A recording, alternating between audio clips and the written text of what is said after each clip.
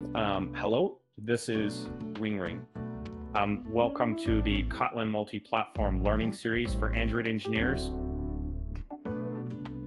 In this video, we'll be discussing an overview of the Learning Todo app. The components follow the configuration created by the Kotlin Multiplatform wizard. This Todo app consists of two components: composeApp and iosApp. Within the composeApp, there are three source sets: commonMain, androidMain, and iosMain. And in the diagram, iosMain is omitted.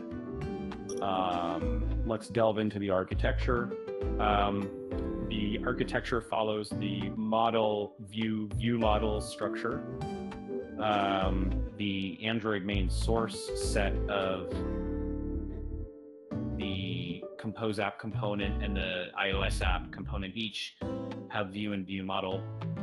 Each view model handles the list screen and edit screen.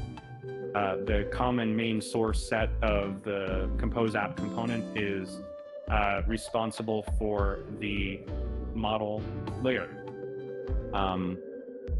The TodoRepository handles the retrieval, update, and deletion of Todos.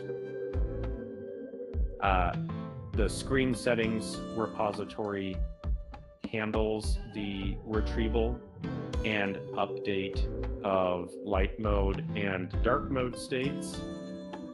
Let's briefly look at what we'll be learning in the future. In dependency injection, we'll see how to inject dependencies of each class in the common main source set into androidMain and iosApp. We'll learn how to use caroutines in iOS using Sky in each view model of iosApp. Okay? We'll learn how to use